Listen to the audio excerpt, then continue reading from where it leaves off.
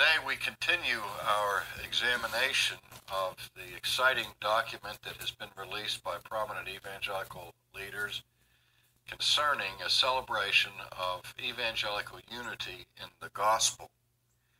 And what this document does is present a several-page preamble where the content of the gospel is explained in lay terminology.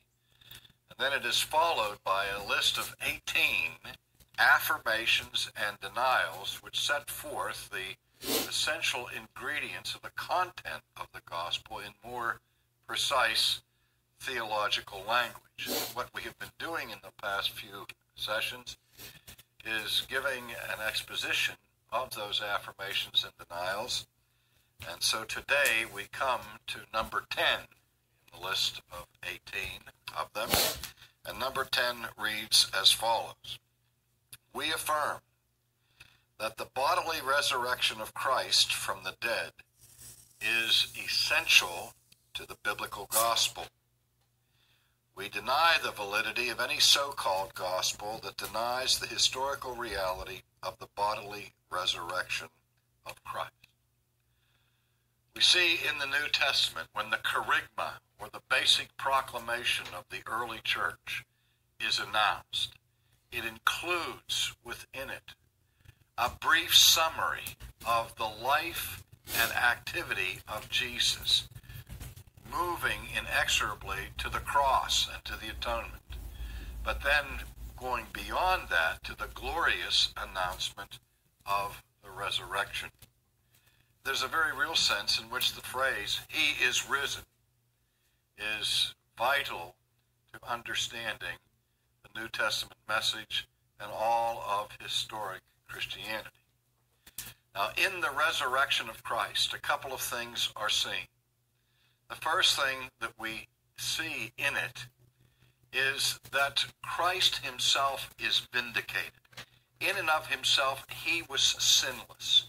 Death had no claim upon him, because death is God's punishment for sin.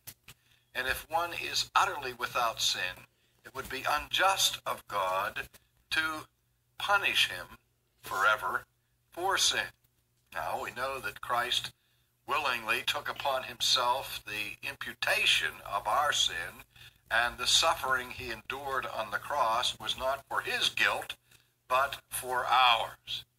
But yet, God declares the innocence and the righteousness of his Son by acquittal in terms of resurrection. It is in this regard that the scriptures say it was impossible for death to hold him.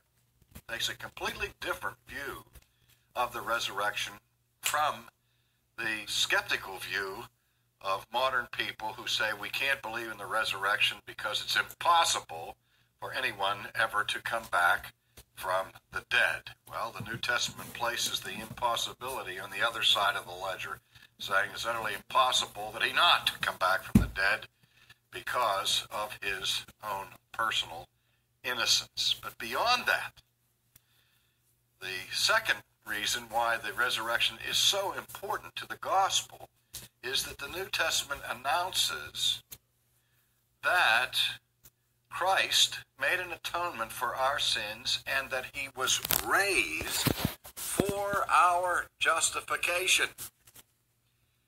Our justification before God rests upon the work of Christ. Now suppose he would have offered a sacrifice in our behalf and offered the perfection of his own merit and righteousness to the Father, and died and stayed dead. We'd have no reason to believe that the sacrifice that he offered was ever accepted by the Father. But as Paul tells us in the book of Acts, in his speech at Mars Hill, the Father vindicates the Son and shows the truthfulness of his reconciling work through the resurrection. God bears witness to his own satisfaction by the work of his Son, by raising him from the dead.